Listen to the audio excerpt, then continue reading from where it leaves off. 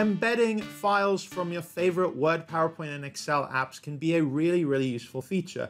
You can put them on your website or a Sway file or virtually any other thing that you can embed on, and then the users can interact with them as if they're interacting with the actual files. So it can look like this, for example, where you have Excel on the left and PowerPoint on the right. So with Excel, you can navigate worksheets, you can even select some cells in certain cases, add filters, and do a lot more things. And in PowerPoint, you can go and advance slides, even some animations and transitions will play with that as well. So here's an important thing. If you want to share these files when you embed, you want to do that for anyone with a link, so a public link, then you need to use OneDrive Personal. You cannot use OneDrive for Business. This is at the time of making this video. It may have changed by the time you view this, but what I've discovered the hard way is that you can't do it through OneDrive for Business. You can do it from a free or a paid OneDrive account if it's a OneDrive Personal account. However, if you want to share this only with specific people, for example, people in your organizations, in certain departments, or even people outside your organization, but it's not a shared link with the world, then you can do those for OneDrive for Business, but you cannot do them through OneDrive Personal. So my name is David Benheim, and I have lots of videos on SharePoint, Excel, Google Sheets, Power BI, PowerPoint. So if you like what you see, then please subscribe to my channel for more awesome content. And with that, let's get going. So just to show you what it means to embed and what it looks like, on the left I have an Excel file where you can navigate sheets, you can scroll up and down, you can even select files, and in certain cases you can allow people to filter and type in the cells. You can navigate hyperlinks as well. And in PowerPoint, you can navigate slides back and forth as you wish to, or you have these extra controls where you can do things like download a copy or print a PDF, etc. So let's look at how we can do that. So here I have an Excel file with some raw data, some pivot tables, and some dashboards that are interactive like this. So you can click on various elements to filter by those. And if you want to know how I made this, then I have some other videos on it that I'll link to here. But what we want to do is we want to embed this into a website, or in this case, I'm going to use a Sway file. So in order to do that, the first thing we need to do is save it onto the cloud. As I said on the intro video, if you want to publish this to anyone with a link, then you need to save as and save onto your personal OneDrive, not your business OneDrive, your personal OneDrive. So let me show you what that is. I'm just going to save it here in the root folder. I'm going to press save embed demo file, and then you'll see the autosave turn on, and then we're going to open this in online. So if I go to share, I don't get the embed options over here on Excel desktop. I only get that in Excel Online. So I'm going to go to file, and then I'm going to go to info and copy path. So copy path will enable me to then open up a browser window and paste. So here we are in Excel Online, and it's opened up on this screen. Excel Online has a lot of the same functionality as desktop, but personally I much prefer the desktop version for most things. The slicers do work. As you can see, they are changing the charts. And here it's saying that I am also in the desktop file, so that's me as well. So what I can do is I can go to File, and then I can Share, and I get this Embed option. Again, not available in Excel Desktop. It tells me, because I did this on OneDrive Personal, it says generating this, anyone who visits the blog or web page with this embedded file will be able to view it without signing in. So I'm going to click Generate. We're going to notice that this is different if I share it on OneDrive for Business. But generally, when you want to embed something, you want to do that publicly. So that's why this is the go-to option usually. So you get this screen that pops up, and you can embed either the entire workbook, the selected range, where you can select some cells as I've done already, or certain charts directly to a table or a pivot table as well. And you get these other options as well. So you can choose to hide or show the grid lines, include a download link. I'm going to untick that because I don't want people to download it straight away. And I'm going to let people sort and filter, even type into it and get them to start with a cell selected, so you can select that as well. You can change the dimensions here. I noticed that the Excel file goes for kind of almost a square format. whereas PowerPoint and Word go for more of a rectangular one, but you can edit it here from the defaults. So from this, you can copy this embed code. So here I am in Microsoft Sway, and I love this application. It's a forgotten one within the Office family. I've got a couple more videos on it to show you it, but there's lots and lots of cool things you can do with it. It becomes kind of like a web page, but you can embed and do all sorts of fun things with it. So I'm going to paste my code in that I took before, and I'm going to change this to this medium one and press play. So it's loaded up now, and if I scroll down, I can see that this is coming up. This is my interactive dashboard, and I did allow it to be able to filter, and these slices act as a filter, so that's pretty cool. You get all these controls. You can click around, you can even type in a cell because that's something that I allowed you to do. And well, if I scroll for the rest of this way, you can see that you have text staying where it is whilst images move, and you can also do these kind of before and after shots. You can have videos directly embedded into it. There's loads of cool things you can do with Sway, and it's very, very, very easy to create a slick design like this. So let's look at the buttons underneath it. So you have here, this is virtually nothing, just opens you up to sign into Excel online. This is refresh. So this is some feedback you can give to Microsoft. This is information about this workbook. It has the URL and the embed code, so you can access the file as well just through this URL. Or if you want to click to it directly, you can click on this, view full screen workbook.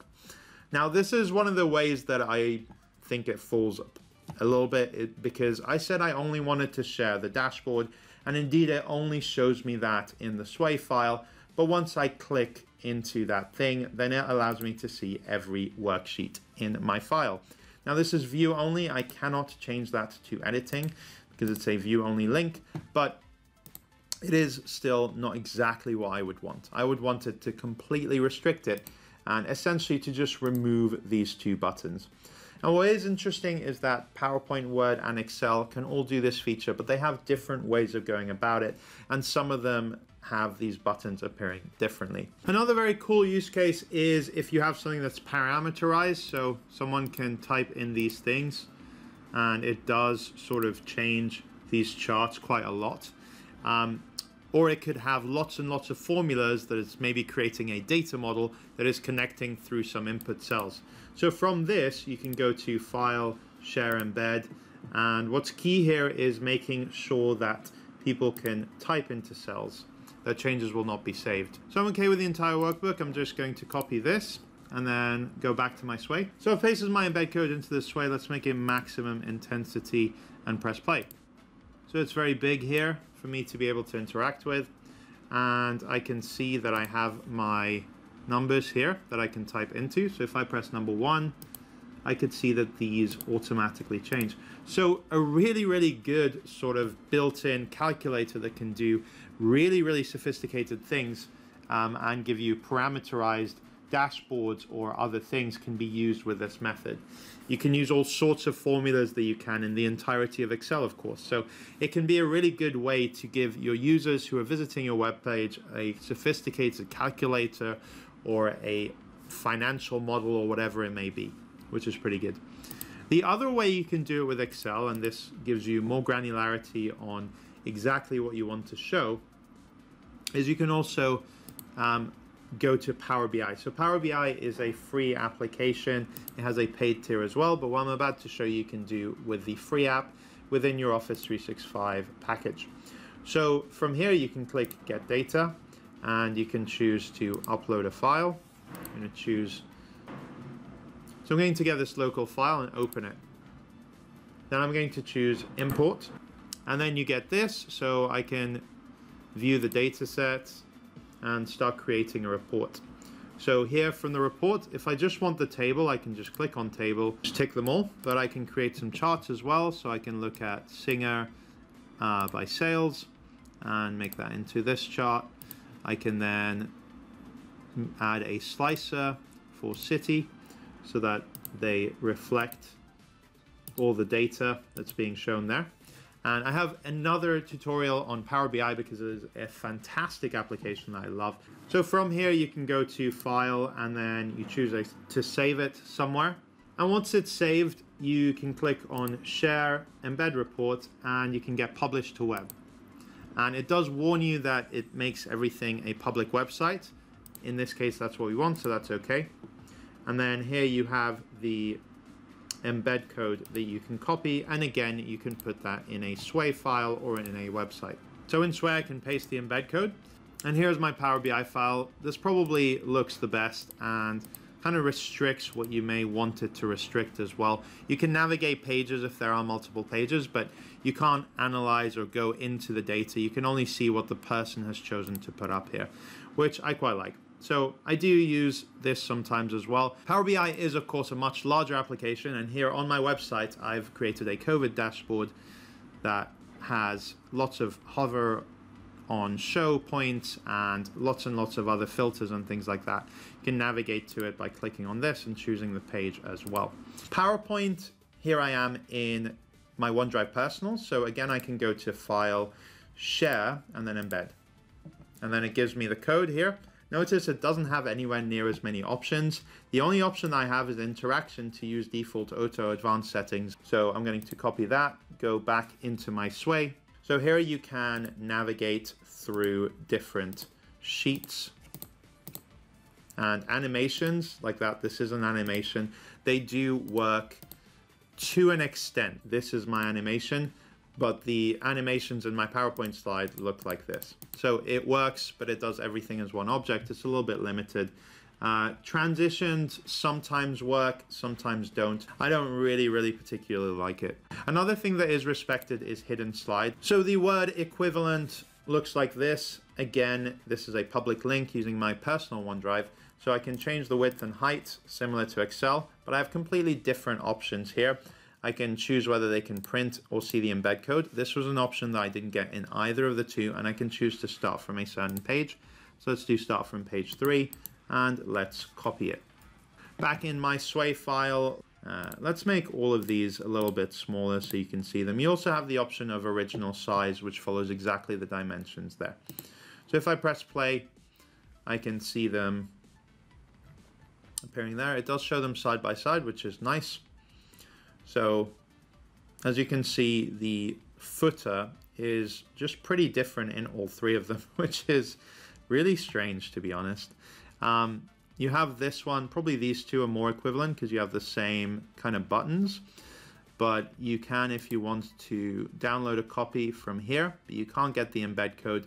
So you can restrict and take out print and embed. You don't get that equivalent here. The Excel one, you don't get the drop down list, but you do get the options here, but you can always see the embed code and the URL. So they are pretty different. I guess different designers used each one to design each copy. So now I am in OneDrive for Business. So it is interesting because from here, and even if you navigate here and choose anyone with a link, it still won't work for anyone with a link. So this is what I said at the beginning. You need to do it from OneDrive Personal if you want that to happen. But you can share it to people with existing access or specific people, and then they will be able to see it on a Sway file or on a website. However, it does often prompt them to sign in, which is not ideal. Once you've shared it with the right people, you can go File, Share, Embed. Notice it doesn't give you that question that says you are going to share this publicly, because it's not actually sharing it publicly, even if you do to share with anyone with a link. But you get the same appearance. But just to show you what it looks like from the user's perspective, so here is a Sway file again. A public link on OneDrive for Business will ask you to sign in. So it's not actually public, and it will only work if you can sign in with those credentials, and the others do work. So all the other publics that are on OneDrive Personal do work. Even if you share the file with them and they are logged in on their browser, it still often asks them to sign in. This feature is really good, I think, if you share it publicly through OneDrive Personal, but if you do it privately only for certain specific people, I don't think it's worthwhile. So if you like this video, then my name is David Benham, and I have loads more videos on Excel, PowerPoint, Google Sheets, Power BI, Teams, Zoom, everything and anything that you use in your office job. So feel free to click the like button and subscribe for more awesome content.